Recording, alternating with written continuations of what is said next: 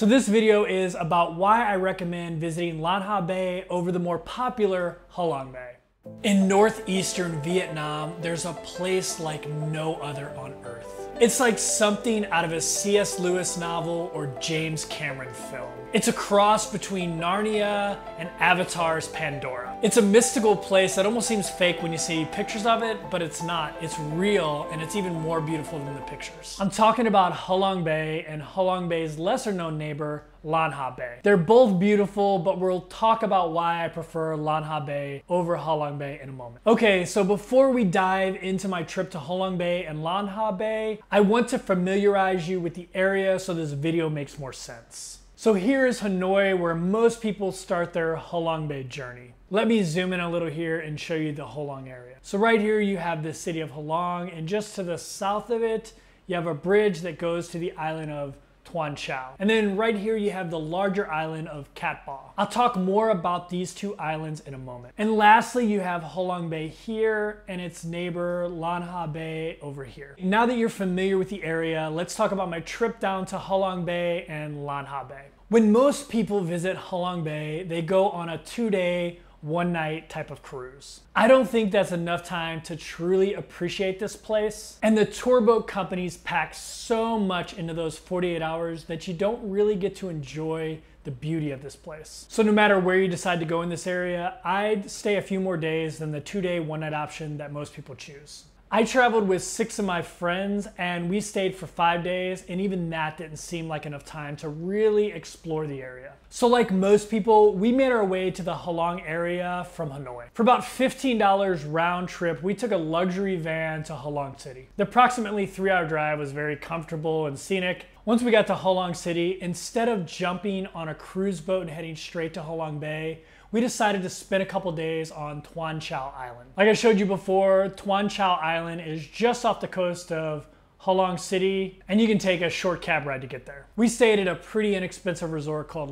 Paz Resort. It was $80 a night, but it was 2 to a room, so it was really only $40 for each individual. We actually got pretty lucky. On the 2 days we were on Tuan Chau Island, a huge storm rolled into Halong Bay and all the cruises were canceled. But we were already at this resort, so we just got to chill and hang out in the pool. And there's also a great beach right by the resort as well that has a view of the Halong Bay Islands off in a distance. And we could see those even though it was cloudy most of the time we were there. So after relaxing a couple days on Tuan Chau Island, we headed to Lan Ha Bay. In order to get to our boat that would take us to Lan Ha Bay, we had to take a water taxi to Cat Ba Island. So we've been dropped off at a beach with some abandoned ships. Reminds me of like a ship graveyard. It's a bunch of old rusty ships, which makes me a little nostalgic as a former Navy sailor. I guess we're gonna jump on a nicer little small boat to go out to the boat we're gonna be riding to Halong Bay. It started off a little sketchy, but I think it's gonna be okay.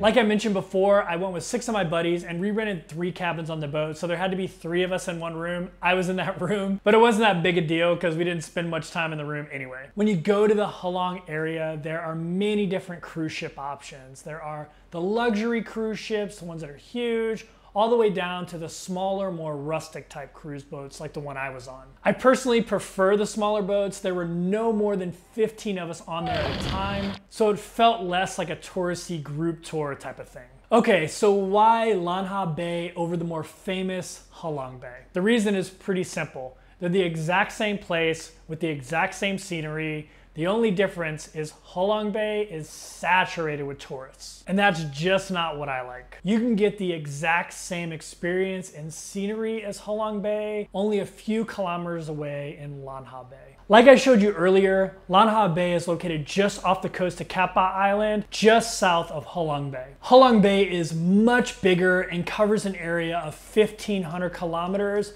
and has over 1,900 small islands. Lan Ha Bay is much smaller and is 76 kilometers with over 400 islands. While Lan Ha Bay is much smaller, there are actually more islands per square kilometer than in Halong Bay, so it seems bigger. Lan Ha Bay also feels bigger because there are far less tourist boats than in Halong Bay. There were many times I felt like we were the only boat in the entire bay. We were able to explore secluded beaches and coves where it was just the group I was traveling with and some local fishermen.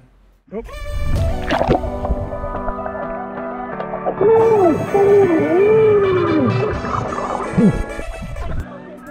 So here are a couple things that I definitely recommend doing whether you're in Halong Bay or Lan Ha Bay. Number one is kayaking. Kayaking around the islands is the must. I had an absolute amazing time kayaking. I was lucky, we actually had an odd number of people. Like I told you earlier, we had 7. So I got my own kayak. And if you can do that, I highly recommend it because then you kind of control your own adventure and where you go. So the next is a cooking class. If you go on any kind of cruise in Halong Bay or Lan Ha Bay, they're going to offer a cooking class. But it's really not a cooking class. You're actually going to be making Vietnamese spring rolls. If you've watched any of my videos in the past, you know that I don't cook. I'm probably one of the worst cooks in the world, and even I was able to make a semi-passable and delicious spring roll. So in my opinion, you should definitely not skip out on the cooking class. So next is bike riding around Cat Ba Island. I really loved getting off the boat and bicycling around Cat Ba Island for a while. It reminded me of a lot of the rural areas in Hawaii. It's definitely a relaxing way to spend a few hours. So if your cruise offers a bicycling tour, I would definitely do it. So the next thing to do is probably my favorite to do in Lan Ha Bay, and that's swimming. One of the great things about being on a smaller cruise boat is that your group kind of gets to dictate the agenda, and my group just wanted to relax and swim. So that's what we did most of the time. Whether it was jumping off the boat in the middle of the bay or finding a secluded beach on a deserted island, this was one of my most favorite swimming experiences in my entire life. The water in the bay is the perfect temperature and you cannot beat the scenery that you're surrounded by. So definitely take advantage of the opportunities to go swimming in the bay. And the last thing I would recommend doing is just relaxing and enjoying the beauty of this place. That's why you go there. Lots of cruises try to jam activities into every second you're on the boat. And while activities are great, the main attraction is the beauty of the area. So just relax and take it all in. Okay, so that's some of the things I recommend doing. If you've ever been to the Halong area, please comment below what your favorite activity was. If you enjoyed this video, please hit the like button. It helps more people find it. I'll be in Hanoi, Vietnam for another 2 weeks, and then I head off to Chiang Mai, Thailand. So I'm really excited about that. I put out a travel video every single week. So if you enjoy this type of content, please consider subscribing. Thanks for watching.